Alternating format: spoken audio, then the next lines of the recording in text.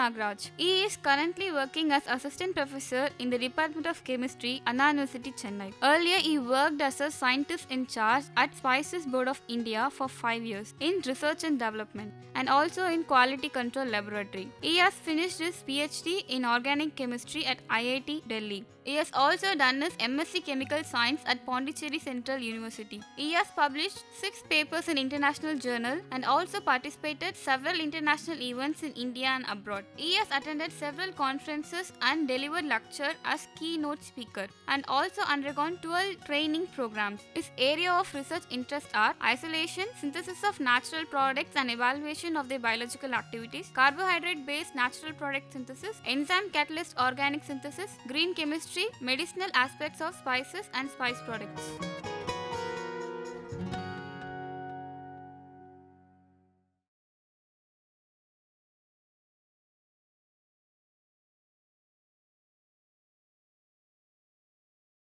Welcome to UGC lecture series in Polymer Science. Today we are going to study about fiber science and rubber technology, that is the broader area, especially fibers, what are all fibers and history, the basic things we are going to study in this class. Today content of this lecture is history of fibers and basics of fibers, sources of fibers, fibers from its raw material. So, these are all the things we are going to study in detail. Again, fibers from plants. Fiber is the material which is a thread like material which can be fabricated, which is used for clothing as well as some other properties. At least a few lectures we are going to study fibers and classification of fibers and applications, properties of fibers. So, in this lectures we are going to study small introduction of fibers and its availability. Fibers from plants. So, which is importance of fiber is historical importance and present day, to day importance. Not only natural fibers, synthetic fibers also having a lot of importance. In case of botanical fibers, which is made up of what and which class of or which family of plant can produce fibers, that details we can going to study. Types of fibers here, seed hairs are fibers which is isolation and processing. Similarly, soft or bast fibers, same isolation and processing. Third class is hard or vascular fibers. So, based on the types we can make it 3 types which we can going to study in detail. Other classification also available, where textile or apparel fibers which is related to textile material, and plating or coarse fibers which is again subdivided like cordage fibers, brushes or braiding fibers, stuffing materials, paper, and which is also economic importance of fibers. Papers also made up of fibers which is a different monomer again which undergo polymerization will produce this kind of selective material. Depend upon the monomer or nature of monomer, the fiber content will vary. Small introduction of fibers. Cotton fibers were gathered, spun and twisted at least 10,000 years ago in Peru, which is a long back very old history which is behind in fibers. 10,000 year old material fibers which is known in first in Peru. And flax was woven and domesticated in the Near East at least 8,000 years ago, approximately 1000 years before the domestication of sheep. So, this is another class of fiber also which is known approximately 8,000 years. So, overall the fibers and fiber related material which is not a new one, which is known long back in the history, approximately 10,000 years old material which is still very demand in the industry and application also very high. Animal fibers such as wool have also been widely used. Flax replaced wool in Europe for clothing. In case of Europe, normally the temperature will be very low, where instead of using this kind of wool, which is very important, which is kind of a warming material. In place of cold countries, we need a warming cloth, which is flax, which is replaced wool in Europe for clothing materials. And to a botanist, a fiber is an elongated cell with thick walls and tapering ends. As botanically we can say which is a thick wall, fiber material having very thick wall, then only which can withstand or withhold some kind of temperature or pressure within the material, which is applicable for this kind of purpose. In commerce, means industry wise or application wise, fibers may be single cell or hundreds of cells. Fibers may vary from fraction of millimeter to 2 meters in length. So again, fiber is a thread like material. The range or length of or breadth of material will vary. Normally the lowest one is millimeter and the lengthiest or highest one is meters in length. Most plant fibers are comprised of cellulose. They are more stable to heat than are animal fibers. So in stability wise, plant based fibers are more stable than animal based fibers. Most of the plant based fibers are cellulose, which is again a polymer of monomer as a glucose, which made polymerization will undergo, it will produce a polymer which is cellulose. All the plant material which is having cellulose a part of a fiber. Plant fibers also have different properties when dyed and usually require more complex treatment to cause adherence of the dyes. So again the plant material which is made up of cellulose, during dye process the property of the material which will vary widely. Many fibers are too slick, short or brittle to be spun into threads. A kapok fiber is too slick to spin into thread, but it is used to make stuffing or packing. Some fibers are used to make paper. So this fiber material which is while making thread shape, some of them which will get breakdown frequently, some of them which will be slick in nature, so it is very difficult to twist that material. So still some of the material having very good property to make these kind of things. Some we can easily make as a paper kind of fiber. Fibers can be classified by their uses or the part of the plant they are from.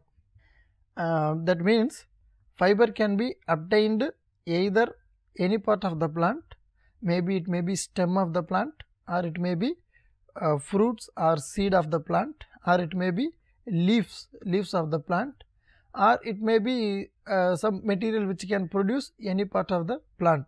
Based on that, the application and other things may vary. Fibers are used for textiles, brushes, plating or coarse weaving, stuffing material, paper and specialty goods. So this is application part of fibers. So this kind of fibers can be utilized like this in various industries. Cotton, flax, rami and hemp are most often used for apparel or textile fibers. So whatever discussed in this, all the material which is used in class of textile fibers, where cloth and other things which can be made from this kind of fibers. Jute, cotton, hemp, abaca, sisal, New Zealand flax and Mauritius hemp are most often used for cordage. So this is again cordage is a class of packing material which can be made from the list of raw material which will produce fibers which can be used for this kind of packing materials. And we already discussed previously those material which is used for cloth or textile industries. Isli, sisal, piassava and broomcorn are most often used for brushes or braiding fibers. So this is a relatively very hard the property, so which is used for brushes and braiding fibers. Kapok, cotton, Spanish moss and jute are most often used for filling fibers. So apart from that, this material which is used in filling while making the fibers. Broadly we can see what are all textile fibers and its utility.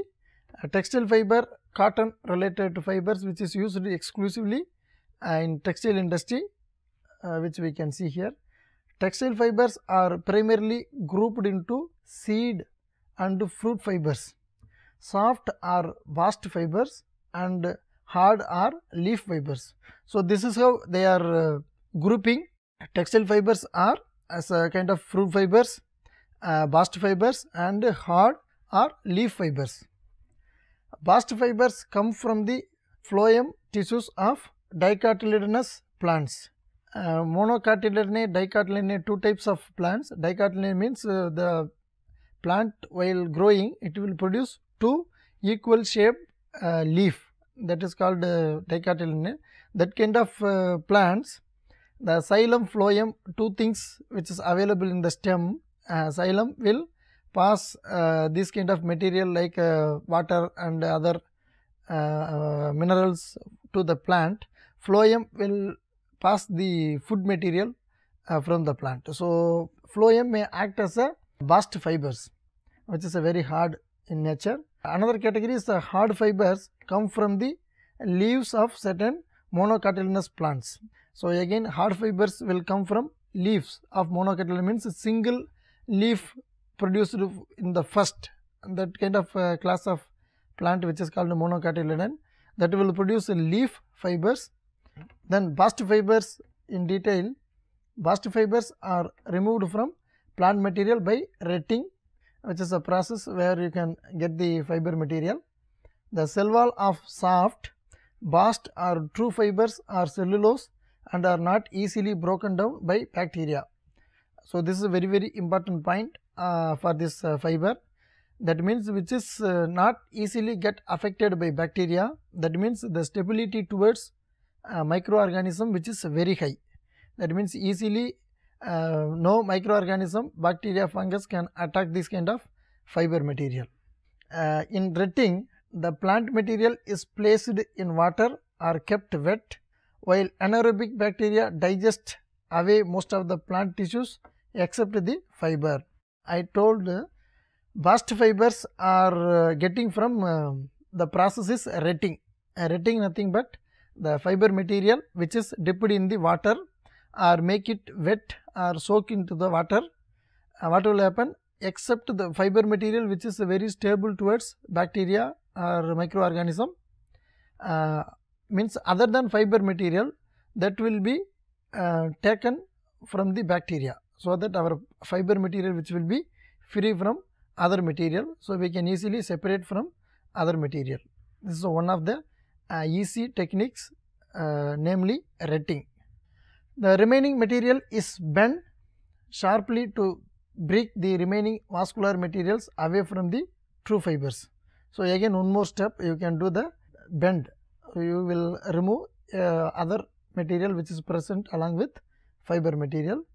The material is then beaten and scraped, sketching and the fibers combed to align them. So, what we have to do, which is rough in nature, you have to beat it to make it soft and make it fiber. Maybe it may be like a leaf or stem, you have to make it doing all these three processes, you can make it a fiber shape. For hard fibers, the plant material is crushed and the soft tissues scraped away. This process is called decorticating. Decorticating, again the material which is the soft tissues which will be removed from the hard fiber. Ginning is used to remove the seed fibers from the seeds, like a cotton which is a seed fiber. With using this ginning process we can remove seed from the fibers.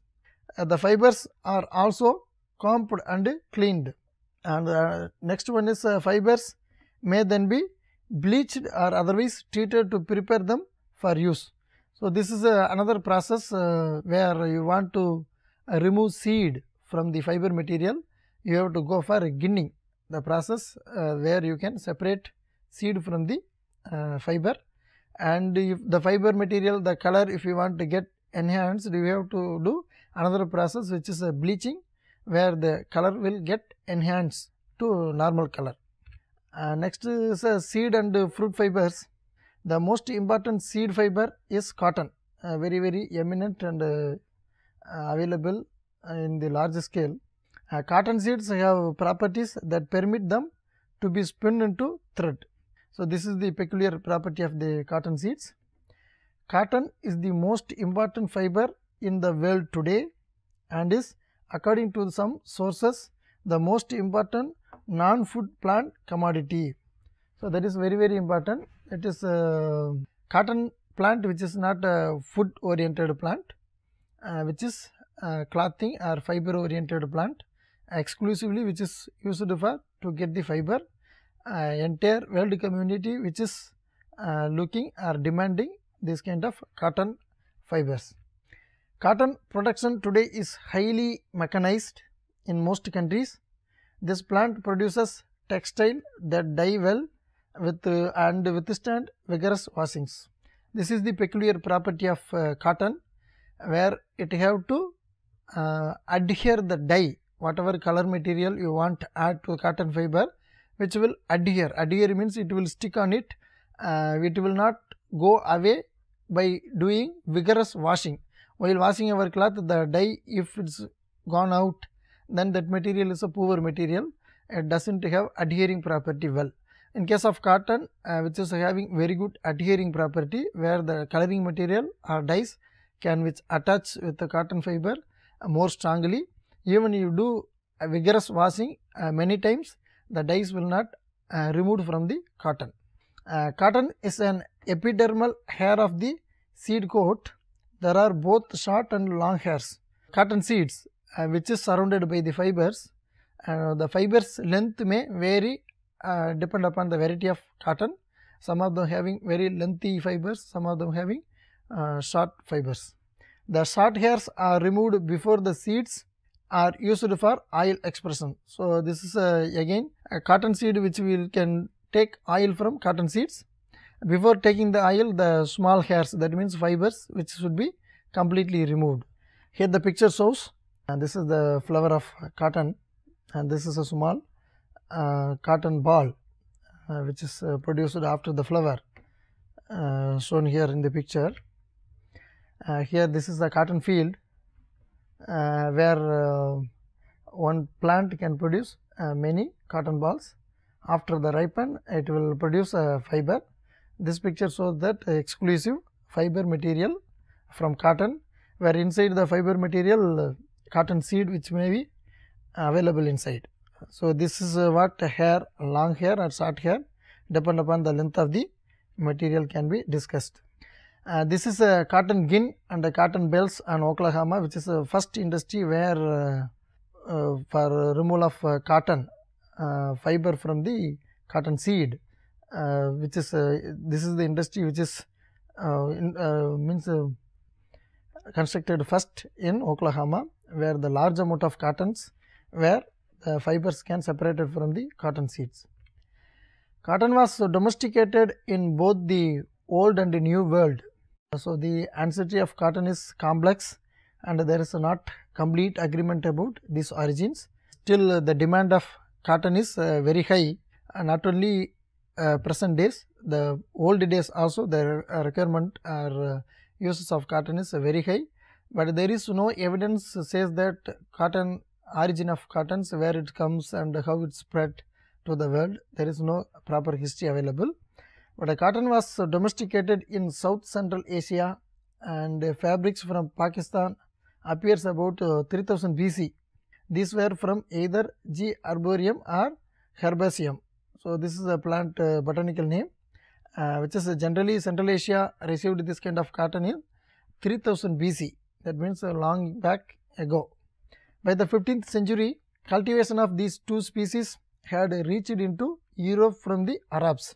Arabs belongs to again Central Asia, from there to Europe, which is spread in 15th century, means after long period, which is means 3000 BC, then later 15th century only it is reached to Europe countries, and both have largely been replaced by New World cultivars, though these two varieties are replaced by all the existing old varieties by these recent years. The two species of cotton were also domesticated in the New World. Both involves an Old World parent. Genes from this parent are now estimated to have arrived in the Americas more than 1 million years ago. So, another history says that which is tested in the gene of the cotton fiber, which indicates that which came from the origin from America, US for 1 billion years ago. That means there is no proper history which is available for cotton. Columbus observed cotton in the New World when he came to America.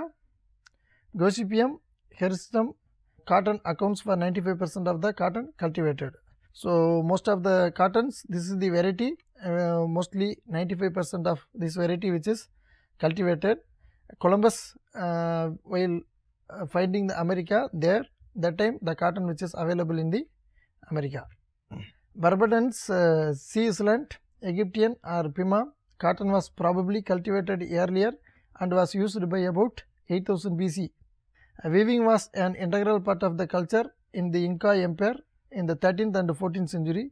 So, the history says that cotton material which is a very old material which is spread all over the world, all countries which is available, some of the variety which is available, 95% in the entire world.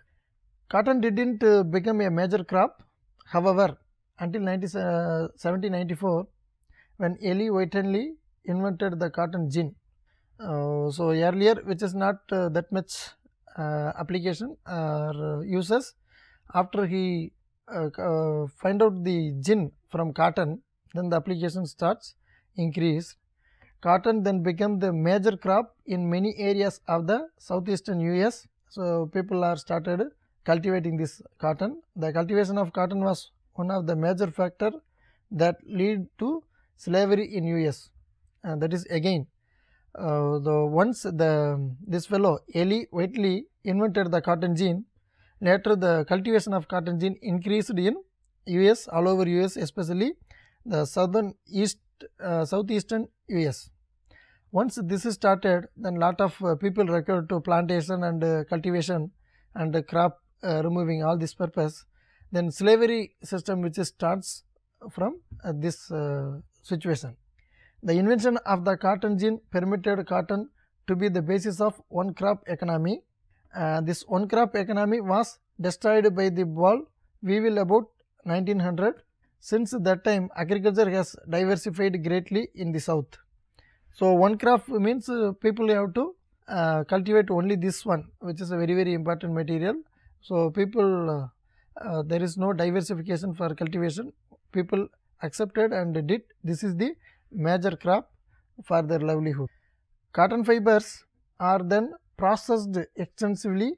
The fibers are carded and twisted into slivers. That means this is a processing part, how you can do the make the cotton fibers to fiber model. You have to do the carded and twisted into slivers. The fibers are then drawn, cleaned, mercerized, means soaked with sodium hydroxide under pressure, and finally sized with substances such as starch or gel. So, these are all again the process where you need to follow sequence of process in order to get from cotton gel to fiber material. After being woven, the fabrics are treated with ammonia to reduce shrinkage on washing. You treat with ammonia. Ammonia is normally basic solution. If cotton fibers which have any acidic chemicals or something available in cotton, which will neutralize by ammonia, and moreover it will give some basic things over it. So, what will happen? This will give the property of the fibers which will not undergo shrinkage while washing or doing any other treatment. Permanent press fabrics now decreases the need for ironing. So, this is again important property, no need to do ironing, while if you have a fiber which is permanently steady or very stick in nature. The former USSR, China, USA and India are major cotton producing countries till today, and the cotton seeds is widely used as an edible oil source. There are some problems with the toxicity.